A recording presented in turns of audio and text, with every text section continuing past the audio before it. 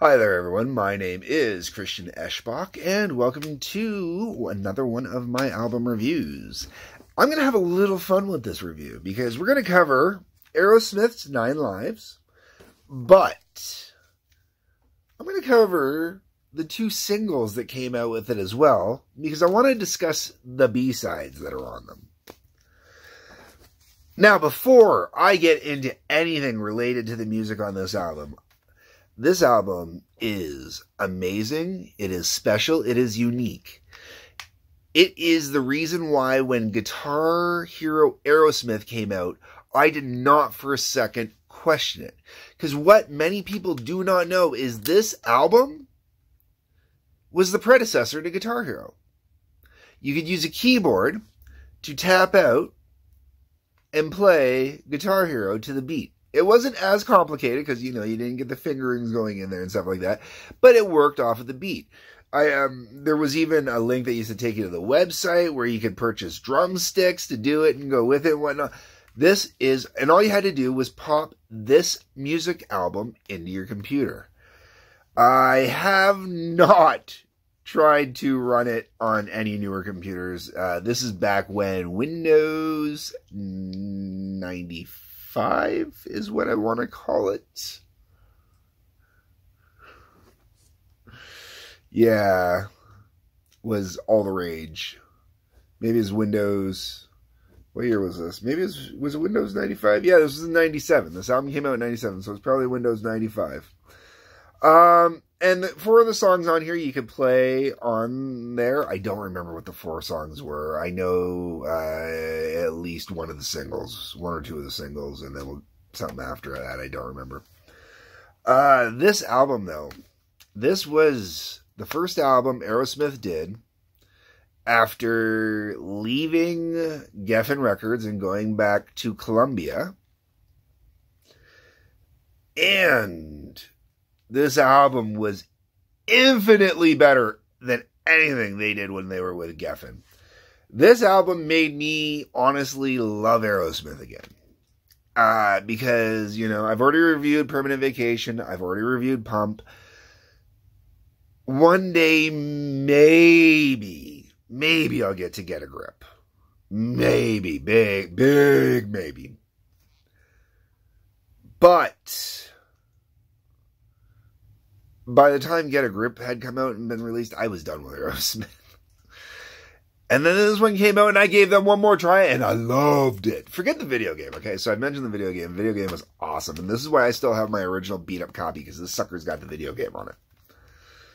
So, this was a piece of work. And the music on it was just killer. So let's get into the music, all right? The album opens up with 9 Lives. 9 Lives is one of the most stock songs on this album, one of the most boring songs on this album, but it is one hell of a killer way to start off this album, man. I mean, it gets it up and rocking at full tilt. It is the perfect song to throw at the beginning of the album because it's not a bad tune. I think it's like I said, one of the most stock songs on this album, but because of how upbeat it is and how fast and boom out there it is, it fires up the album on all cylinders. You got everything going full tilt ahead. And then when it's over and you move on to the next song, it's okay. You don't mind. But no matter what, when you start up this album, man, it starts it up perfectly. From there, we go to Falling in Love is Hard on the Knees. Oh, my Lord. Okay, so first off, this was the first single to come out from there, and man, that was a fun video. Such a fun video. And I love this song. I still love this song. I mean, the amount of sexuality that drips out of this whole entire album is insane. I mean, they put a shaved pussycat. They put a shaved pussycat on the front of the album, surrounded by a bunch of snakes. Okay? You don't need to have any type of psychology degree or anything like that to see the symbolism going on here, okay? Fantastic. song, though. Falling in Love is Hard on the Knees. Once again, the album started off really good, and now you just got this great vibe going. A little experimental, not your basic Aerosmith. I mean, some people might argue it's a little bit stock. And parts of it are, definitely. But they play with it. They give it a little vibe, something a little bit different.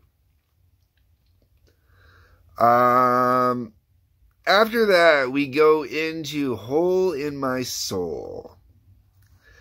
Now, normally I rip on the Aerosmith ballads, but Hole in My Soul, out of all the songs they did in the 90s, all the ballads they did, Hole in My Soul, to me, belongs up there with, I guess they get one off of every album that, you know, I can understand, I can go with.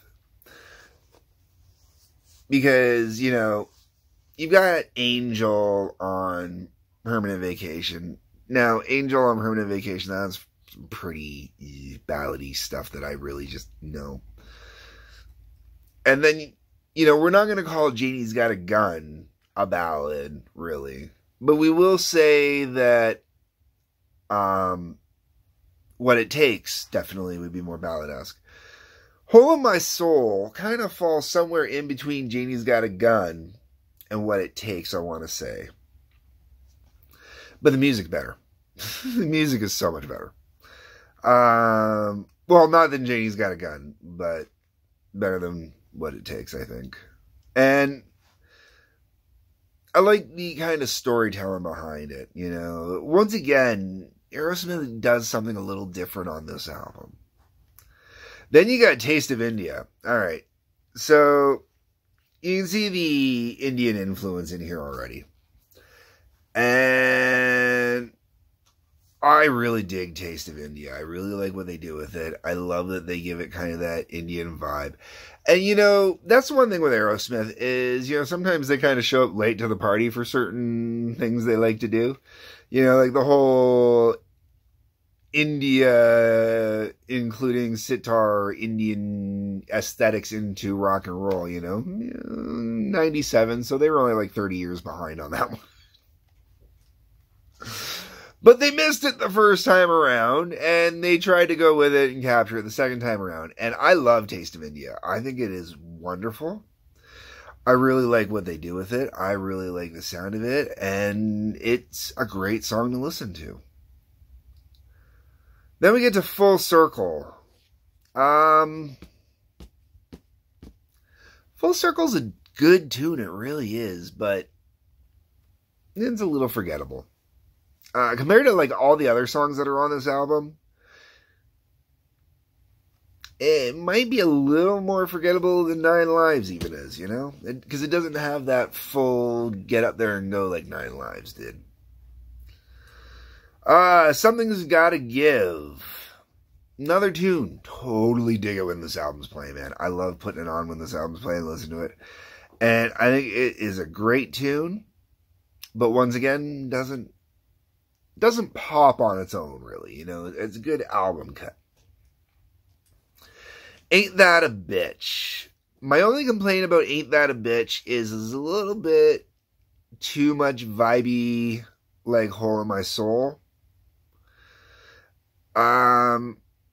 And most likely it has to do with the fact that it's, you know, Steven Tyler, Joe Perry, and Desmond Child as the writers on both songs. So, you know, I think it captures a little bit of that same vibe and essence between the two, but Ain't That a Bitch is still really good. Still really good too. After that, we get to The Farm. I like The Farm. I really like The Farm. This is where the album for me really starts to pick back up again. And really gets going and really has kind of a fun vibe to it. And I like it more so as the lead into the next song, which is Crash. Like, you got The Farm, which has got this great kind of build up into it, and then you hit Crash. And Crash is just like this full tilt energy explosion coming at you, firing on all cylinders, and you know, you can feel that Crash is coming at you, man. Both tracks, really great songs. I enjoy The Farm and Crash both on their own. They have both been in individual mixes of mine over the years. Then we get to Kiss Your Past Goodbye. Good tune. I don't mind it. And it's definitely a cliche kind of leftover song again, it feels like, from, the earlier albums. Obviously different albums, so, it was not one that was ever recorded or produced or, shown to Geffen, I'm assuming. After that, we go into Pink. Oh, okay. Pink is such a horrible song, but so good. Oh, Pink is definitely a guilty pleasure kind of song, man, because it's not a fantastic song by any stretch of the imagination. It is just a giant innuendo song the whole way around. I enjoy Pink. I think it's a great song. But it's definitely not for everybody, because it's kind of like, yeah, it's one of those songs that, great at the time, maybe hasn't aged as well. Or maybe it's aged even better. Maybe that's why I think I like it more now that it's even more wrong than I did back when it came out. After that, we go to Attitude Adjustment. Attitude Adjustment's not bad. It's another album cut. And then the album finishes with Fallen Angels. Normally, I would really complain about an album finishing with a song like this. As this is a very kind of downtrodden kind of song. It would be like, ending the Pump album with Janie's Got a Gun, Now, musically, this song's definitely a little more stock. This song's more vocals. It really is. And if you're one of my regular viewers, you know how I feel about vocals. I'm not, vocals are great, they're wonderful, but the lyrics are not very important to me. The whole way around, I'm just going to stop talking about that song there, really, because Fallen Angel, it's just a good way to end the album. I really enjoyed it, which is surprising. But this album, the whole way around, it's not a perfect 10 album, but it is a great album. I really, really enjoy this album every time I listen to it. And I don't ever skip any of the songs on this album when I listen to it. This is a beginning to end album. Yeah, there's a few tracks on here that, I wouldn't take them off and put them into mixes. But that's why they're great album tracks, So, that's what I think about the 9 Lives album. It is fantastic. My biggest complaint, and I complained about this with every other song from the Geffen period, basically, is where the hell are the rest of the band members? Brad Whitford has written some of Aerosmith's best songs. And not here. Not here. It's all about Tyler and Perry now. And it was all about Tyler and Perry basically throughout the whole 90s. I mean, let's face it, and the 80s. Most of Aerosmith's career has honestly been about the Tyler Perry connection and the Toxic Twins and whatnot. And it is a shame. I don't know the story behind the scenes or whatnot, if any of the guys even bothered to submit stuff for this album or whatnot. All I know is they're not here. And it really kind of sucks. It does. But let's move on to the singles. So, Hole in My Soul. Song that I thought was good enough that I actually took the time to pick up the single because I was willing to give the B-side a go. I like the A-side enough that, okay, sure. I'll pay a few bucks, pick up the A-side, and get the B-side. And the B-side is Falling Off, a bonus non-album track. Alright, good tune. I enjoy it. I see why it was left off of the album. it is not a song that was meant to be on the album. I don't think it was.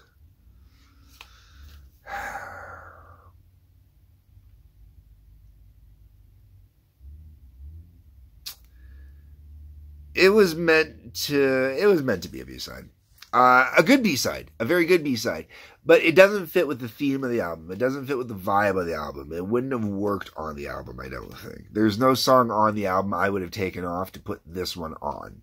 It just, not the right vibe.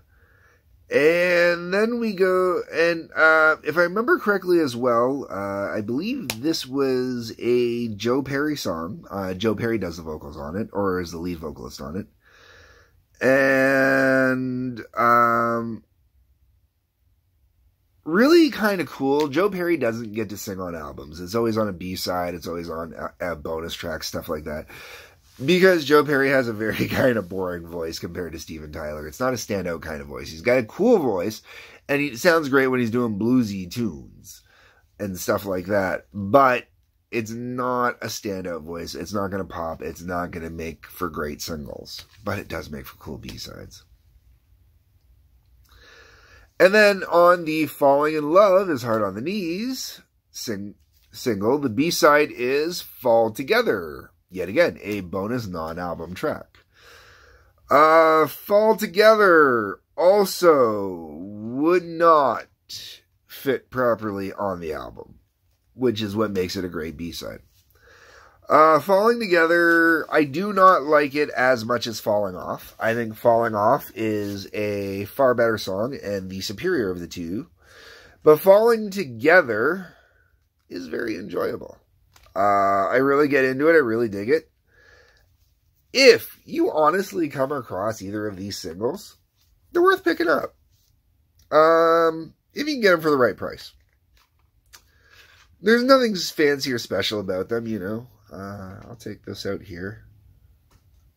You know, that's what the CD looks like. Doesn't come with a booklet. I bought these brand new. They didn't come with anything special inside them. The other one's just actually even more basic. If I took the time to cut it open, there is a cool picture inside there. But I'm not going to cut that open so you can see the cool picture. There is no picture inside the other one. The artwork for this album is awesome. It really is. I really dig the artwork for this album. I would pull the artwork out of here, but I don't remember if there's any... Oh, you know what? Let's do it. What do you say? It's worth looking at, because they really did... This is when they, you know, they were still taking time to do album artwork, you know? And it's a shame that that's not a thing as much anymore. It's really cool. I really like that one. And then the other cool part of this, I'm going to have to use my thumbs here. I'm not sure how... What I like is each picture kind of disappears into the next picture. And I had to hold that funny because there's some animated breasts. And, you know, I don't know if we're going to have to worry about that or not. You know, it's straight up animated breasts, not innuendo. You know, and that's it going into the next picture.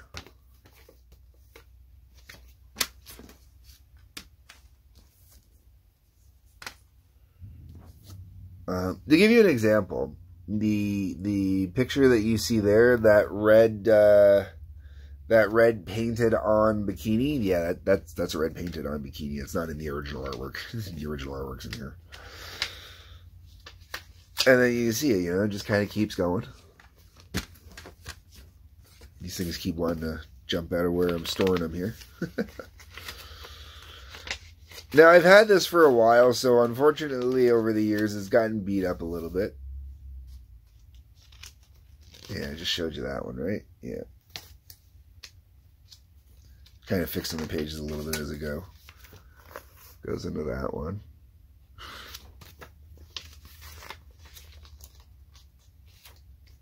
Which leads into this whole cool little comic strip there. That's kind of nifty.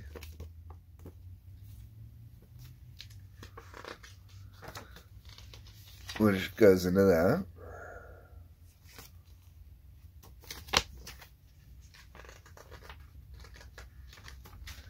which goes into that.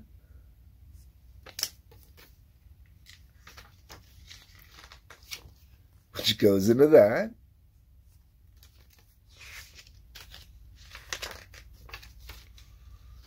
Which goes into that.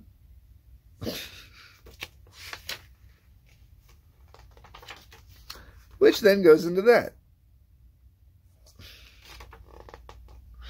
So, you know, yeah. It's really good fun time. Really good fun time. If you have never picked up the 9 Lives album, I think this is a must for Aerosmith fans. I think all Aerosmith fans should have this, whether you're new Aerosmith or old Aerosmith. I think this is the best example of a top quality, top shelf Aerosmith album outside of the 70s. There is only one other Aerosmith album outside of the 70s. I enjoy this one as much as this one, which I have yet to cover, I believe, which is the Honking on Bobo album. We'll get to it eventually. Anyways, folks, that's been a lot of Aerosmith. That'll be the end of Aerosmith for a while. I don't have too much left to cover. Anyways, great album, fun singles. If you can find them, pick them up. If you're an Aerosmith fan, worth having in the collection. Those are my thoughts. Those are my views. Comment section, that's for your thoughts and views. Let me know what you think. Otherwise, hit the like button, hit the subscribe button, hit the share button. That helps out both of us. And peace, love, take care.